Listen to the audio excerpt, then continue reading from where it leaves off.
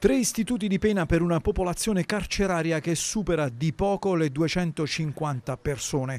In occasione della festa della Polizia penitenziaria, il sindacato di categoria Sappe ha tracciato un bilancio della situazione delle carceri regionali. Quello di via Cavour a Campobasso, considerato nella geografia penitenziaria italiana un carcere di massima sicurezza, in passato ha ospitato detenuti di prima fascia. Dal camorrista Giovanni Melluso, cutoliano detto Gianni il Bello, tra i principali accusatori di Enzo Tortora, a Renato Vallanzasca, il bel René, che negli anni 70 fu autore di diversi sequestri ed è stato uno dei più incalliti rapinatori dell'Italia settentrionale, fino ad Angelo Izzo, che poi in regime di semilibertà nel 2005 si rese responsabile insieme a Luca Palaia del massacro di Ferrazzano con il duplice omicidio di Carmela Linciano e della figlia 14enne Valentina Maiorano. In via Cavour è tuttora attiva una sezione pentiti dalla quale, in gran segreto, sono passati pezzi da 90 di mafia e camorra. A Contrada Monte Arcano, alla periferia di Larino, sorge un carcere altrettanto sicuro. Negli ultimi anni il penitenziario si è contraddistinto per una serie di iniziative rieducative, dalla pasticceria alla falegnameria, dall'attività teatrale a quella dei pizzaioli. Anche qui però i problemi di sovraffollamento non mancano. Problemi che fanno il paio con situazioni che a volte degenerano in altri delitti.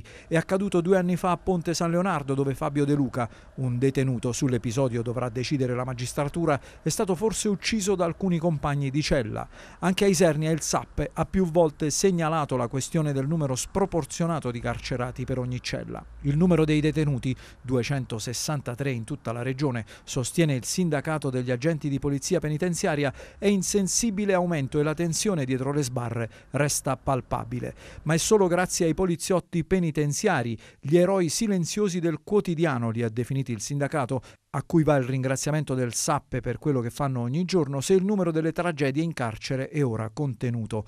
Nel 2015, i dati sono stati forniti proprio dal Sappe, le donne e gli uomini della polizia penitenziaria in servizio nelle carceri della regione hanno fronteggiato 28 atti di autolesionismo, hanno salvato la vita a 2 detenuti che hanno tentato il suicidio, sono stati coinvolti in 4 risse e 3 ferimenti. Queste cose non devono essere omesse, ma anzi devono essere messe in evidenza, è la conclusione del segretario regionale del Sappe Luigi Frangione, come i sequestri di droga, di coltelli, di telefoni cellulari che periodicamente i poliziotti penitenziari effettuano nelle patrie galere.